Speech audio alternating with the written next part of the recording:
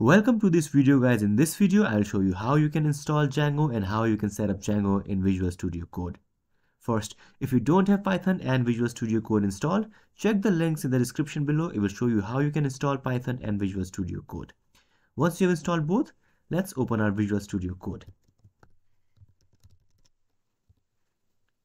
Once you have Visual Studio Code open, you will see these options here: open folder, clone repository, and create Java project. So in your case, if you don't have these two extensions, you will just see open folder. Now what we will do is we need to install Django first, right? So Django is a very popular web development and APIs development framework for Python. So you can quickly create APIs, quickly create websites and all using Django. So we will get into details later on, but first let's install Django. Now come over here and click on terminal, click on new terminal. Once this terminal is open, you can write commands here. Now to install packages and libraries for Python, we have a popular tool called PIP, that is called pip. Now we can install Python dependencies or Python modules or Python libraries using pip. So to install Django, you just type pip install and then Django, that is the spelling of Django. Now hit enter and Django installation will start. So as you can see, now Django installation has started. It will take around a minute to complete. Let's wait till the installation is complete.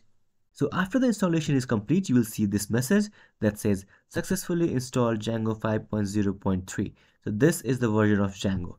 To make sure you have Django installed, you can enter this command python -m and then django --version. Hit enter and this will show you your installed Django version, that is 5.0.3. So once Django is installed, we need to create a project using Django. Okay, so again, to start a project, we need to enter a command, and the command is django -admin and then start project and then enter your project name.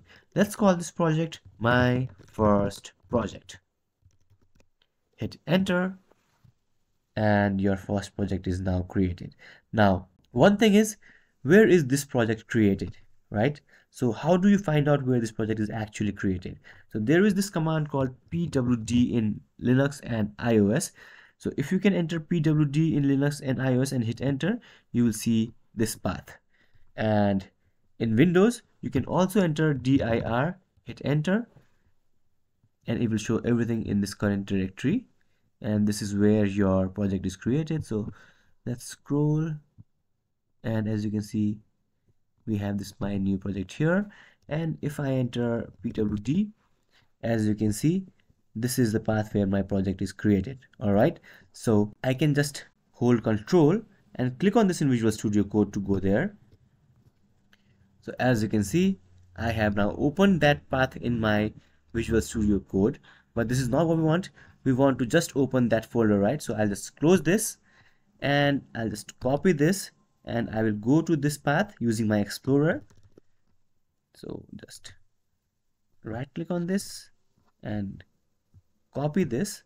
Now I can close my Visual Studio Code, and what I'll do is I'll browse to that directory manually. So I'll go to my Explorer and here I'll paste that path using Ctrl V and hit enter.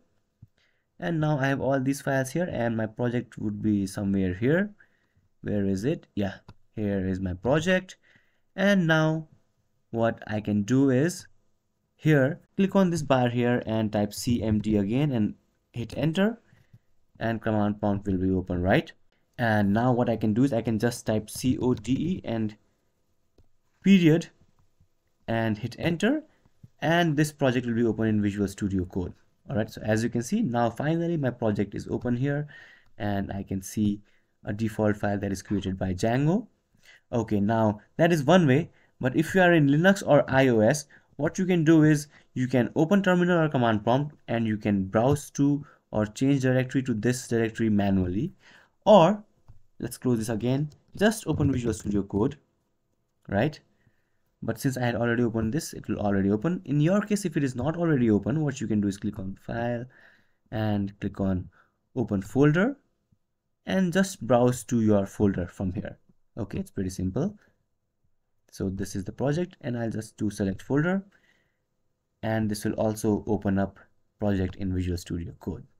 Okay, so now we have created a project and now we have opened the project in Visual Studio Code. So let's run this and let's see what happens. Okay, again, so we will go to terminal and click on new terminal. This time, as you can see, the full path is C users Visha and my first project. So I'm inside my first project. Here, what you need to do is you need to run Python, and this is the file name manage.py Python, and run manage.py. So what we are doing is we are running manage.py using Python. Hit enter, and manage.py will be executed. Okay, now we have an error in this command. So I entered this because I wanted you to know that there are several commands that we can pass to manage.py. That is change password, create super user, check, compile messages, and all that stuff. And the one we are searching for is run server. Okay, so what we do is we do Python, and using Python we run manage.py, and to manage.py we pass run server parameter, and this run server will run our Django project. By default, let me show you what happens. Okay, so it is saying starting development server at this URL. This is nothing but just a URL like facebook.com or x.com or example.com. So this can be changed to all those things when we are finally in the end of the project and check out our brand new awesome coding mods. For We've now, got t-shirts, our server hoodies, is ready. we've got stickers Let's for see laptops what or we have by notebooks, default when cups, we set bags, up and a lot project. more. So what Get you it can do today is from the link hold below. Control and click, and this will open in your browser. And as you can see, Django is now installed, and it is saying the install worked successfully. Now finally, in the next video, we will change this thing and we will create our own web page. If you have any questions, let me know in the comments below.